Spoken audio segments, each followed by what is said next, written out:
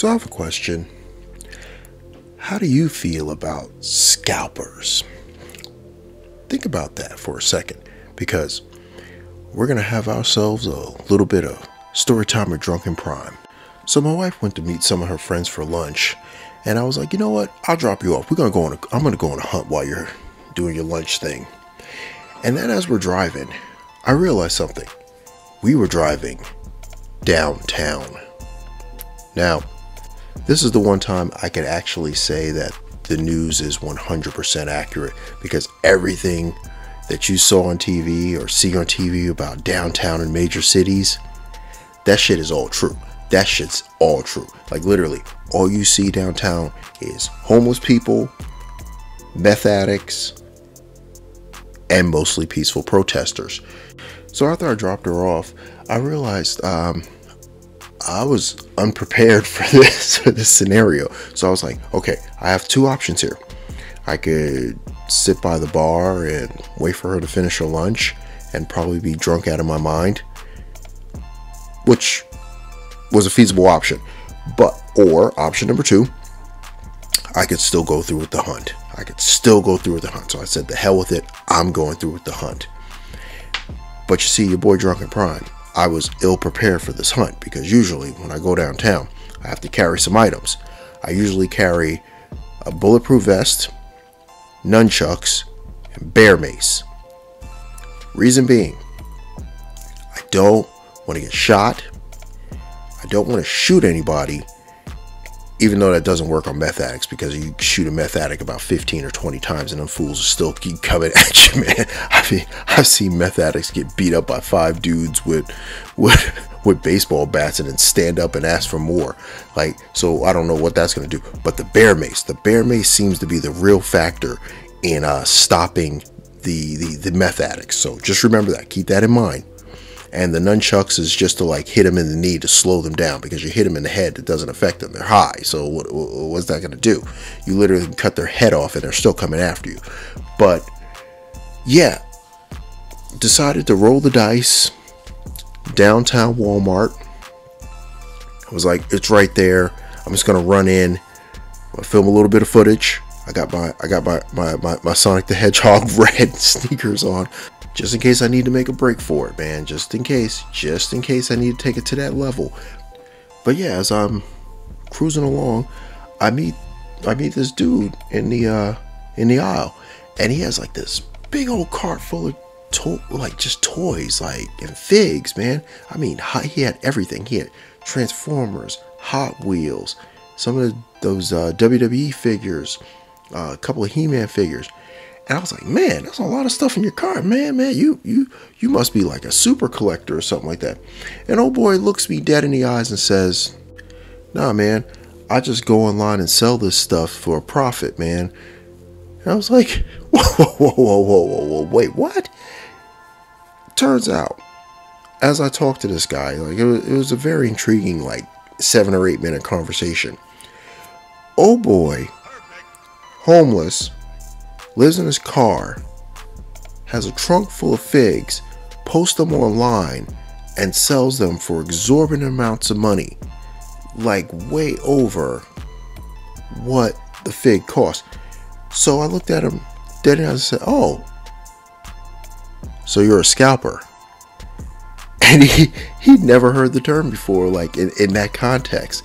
And I was like, no, you're a scalper. You're selling figs that people want for way more than what you paid for them.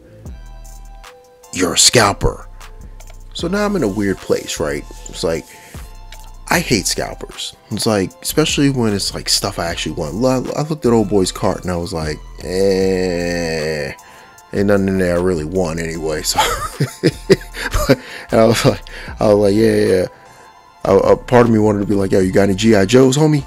But I was like, part of me is like, I'm in a weird place, because I hate scalpers.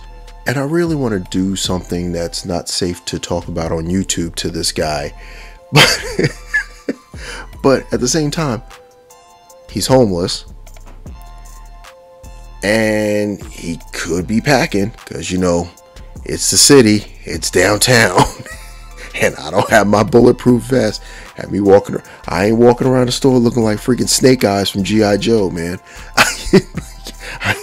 You know what I'm saying? I'm not built like, I don't have a Wolverine skeleton, man. I ain't got a healing factor. So old boy pulls out, man, and starts unloading. I'm not gonna make it.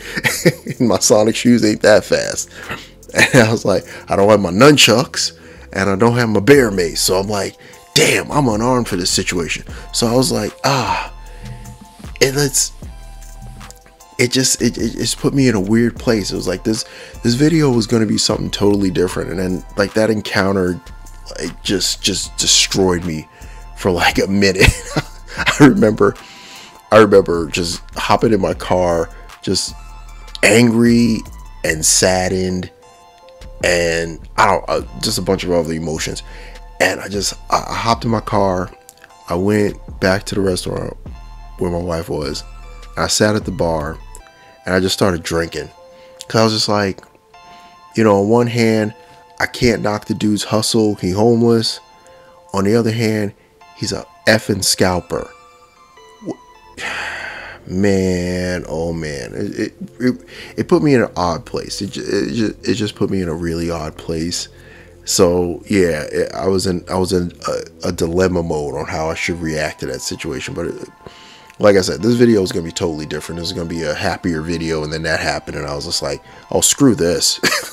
I'm going in. But a quick little button to this story, a little tag at the end. So as I'm walking around, I see old boy trying to make his way down to the clearance aisle, and for some reason I just said, screw it, I'm going in. I'm going fast for it. Fast and furious. I ran to the clearance aisle, try to get there before him, and look what I ran into. Now I already have this figure, and I already paid $20 for him, but I saw him in this Walmart, and I got him again. So to that dude, I would say, if he was to listen to this ever in life, I was the dude with the red shoes, and fuck you. In other news, I have to make a correction. In my previous video, I was talking about the RC. Turns out, okay, I was wrong. It wasn't Big Firebird that made this. This is a bootleg of that figure that is sold by a company called CDL.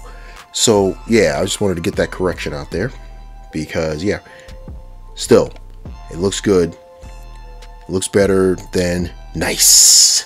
So still, I'm still sticking with the take my money bootleg, because I do have in my collection, I had to look at my collection, I do have third party figures. So like, I have Unique Toys, I have their Peru Kill, but before I got Peru Kill, I have the Visual Toys. I think it's the VT01, their version of Lockdown. So I have them in there, so I don't feel too bad about that, but I just wanted to get that correction out there. But with that said, please feel free, like, share, comment, subscribe. And yeah, with that, be safe, be good. And this is the Drunken Prime, cracking open another beer and signing off.